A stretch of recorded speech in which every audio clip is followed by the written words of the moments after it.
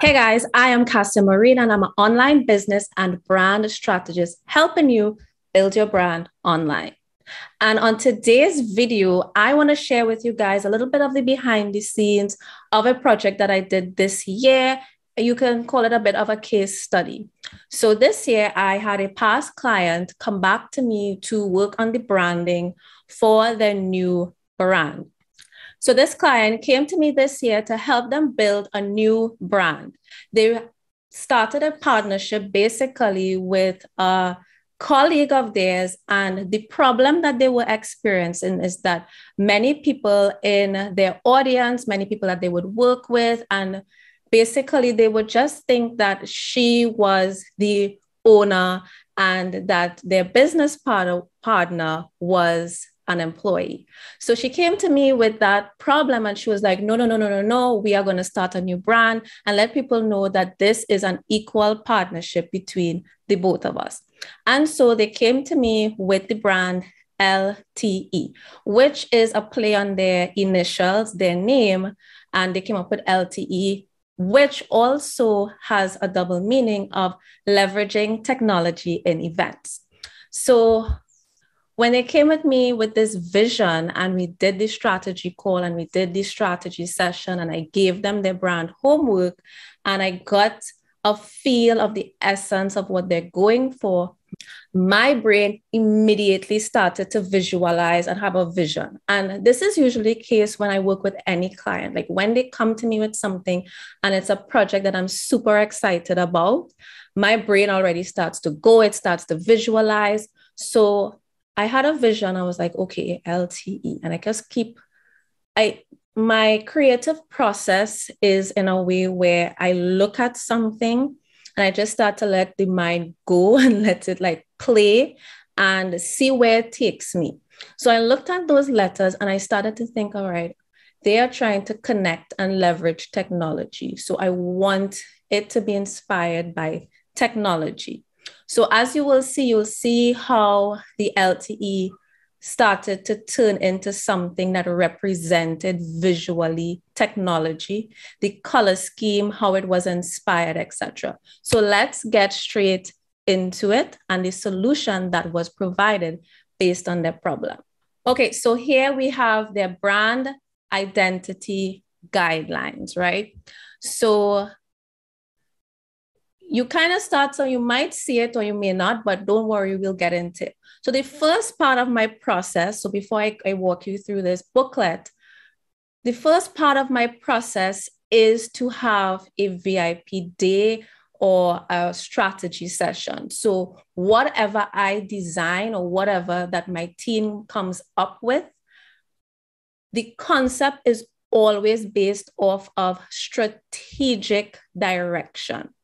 All right, so I follow the concept of a one draft method because whatever that draft is the best solution based on what you're trying to accomplish.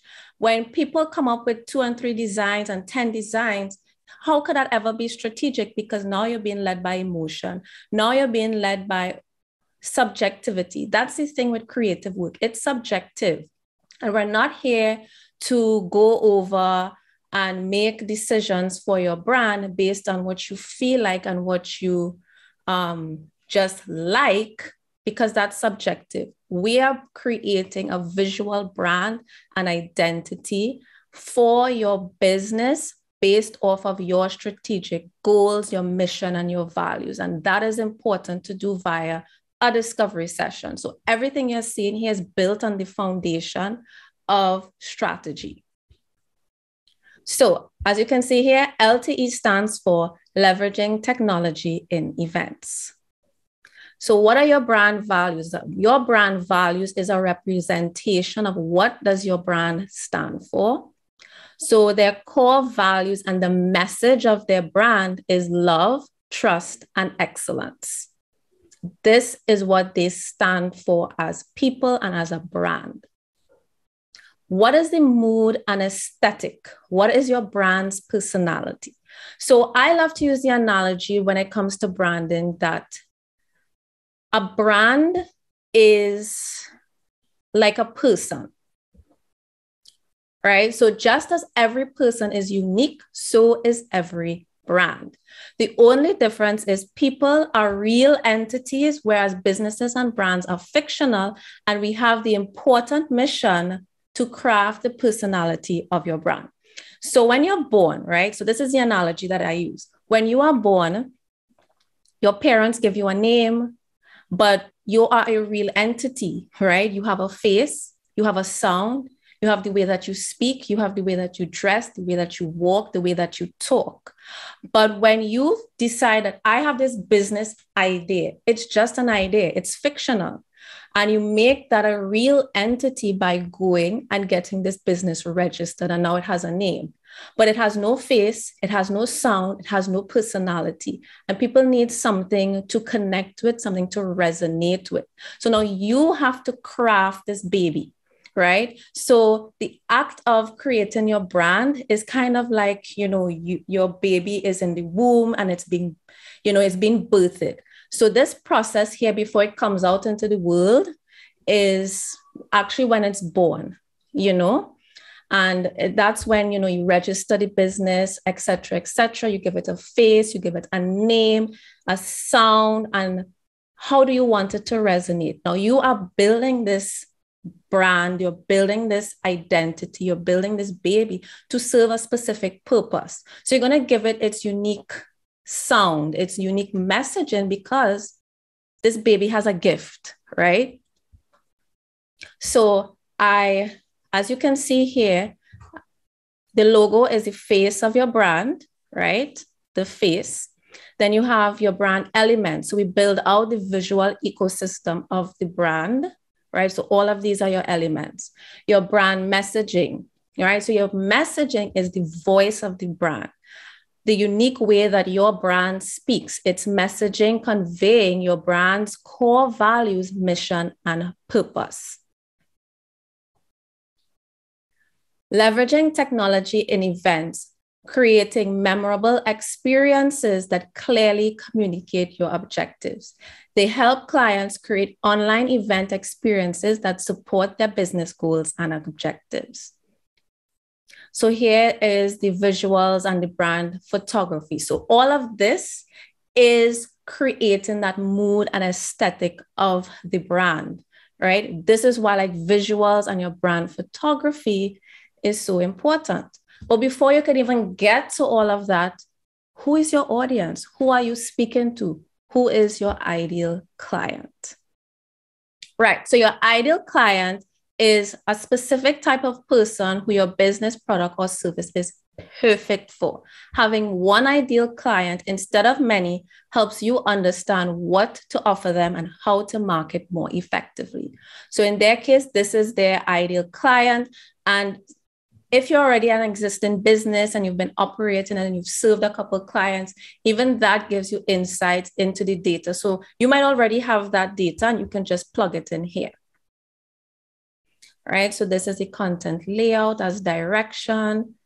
So let's get into the concept of the logo. So when I first sat down to conceptualize, I need my clients to they get homework and they get an idea, and then we create the mood board, right? So this sets the mood, the aesthetic. And because this is technology, leveraging technology in events, this was one of the images that I wanted to have there. I really wanted to play with the lines, the structure of the LTE, because all I could think of was in a computer, there are all this wiring and these lines. And that's when my brain started to go. Now, I tried a whole bunch of things and some of it wasn't working. I knew what I wanted to bring forth in my vision, but it wasn't working. And that's normal and that happens. But you just kind of have to get it out. And you just create as many concepts until eventually this turned into this, that turned into this. So it's I liked where this was going, but it felt from a design perspective, it felt a bit of an imbalance. So it's Cassia, what if you turned it this way? And then I was oh, okay. So if they are the leaders in events, in virtual events, This also represents a crown, right? So leveraging technology in events. So it's a crown, but it's also like the little circuit board thingy that you see. All right. I wish I should have put a reference image so you could see it side by side. But you know those like computer chips? That is what I was creating here. So after I got this design, I decided, all right, I really wanted to look like those computer chips. So I put it in the gold and the blue, and the gold is that like gold line, and the shape of the box definitely mimics that, right? So we're embodying all of everything when you're creating and developing a brand. It's so meticulous. There's so much attention to detail, and you're bringing in all of these elements to bring forth a brand with meaning, a brand with purpose. So here you have the primary logo, the secondary one, the monogram that you can put on shirts, pens, you can use as a favicon on the website, and then the brand color palette. So where the blue actually came from is the merger of the previous brand.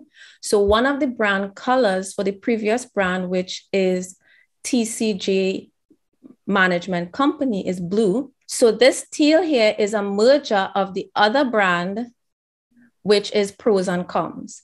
So the two colors came together and it combined, and then the gold there is what we use instead of silver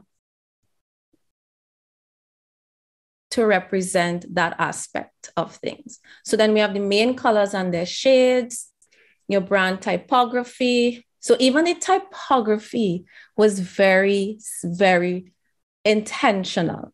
So Avenir is a geometric sans serif typeface, right? The name suggests, right, is French for future.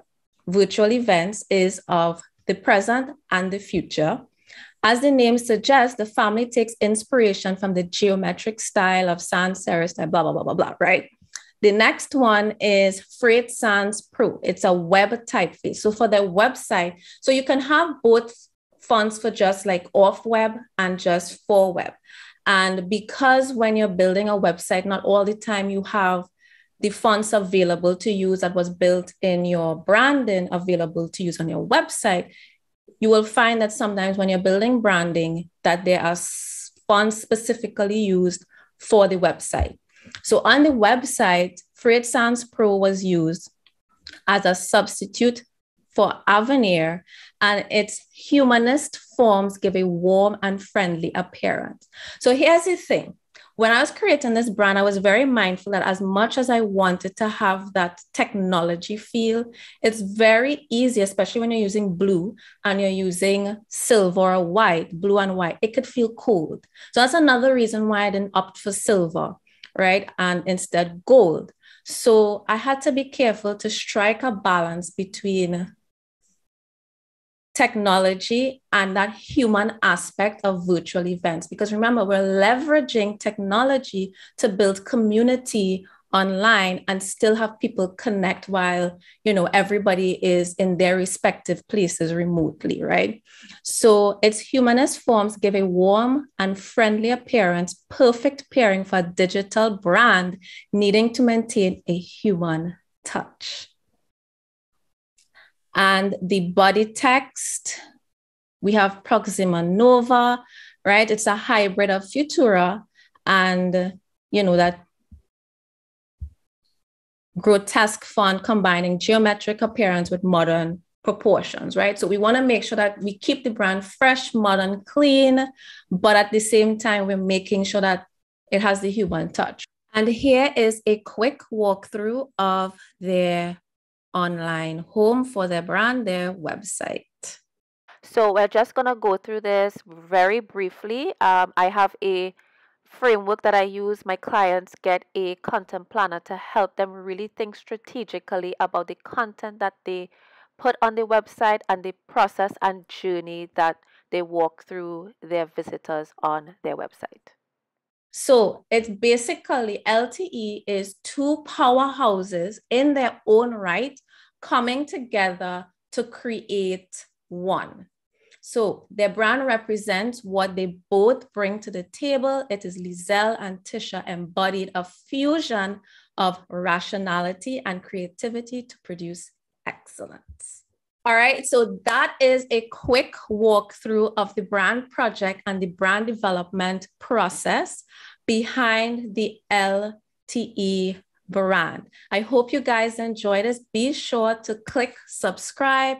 Be sure to follow me on Instagram and share this video, as well as get in touch if you want to learn more about how I can help you with your branding. You might not be starting from scratch like these lovely ladies, but it doesn't mean that your brand could do it a refresh, it could do it a rebrand. Let me know, and also comment in the comment section below and let me know what you thought of this process. I would love to get your feedback.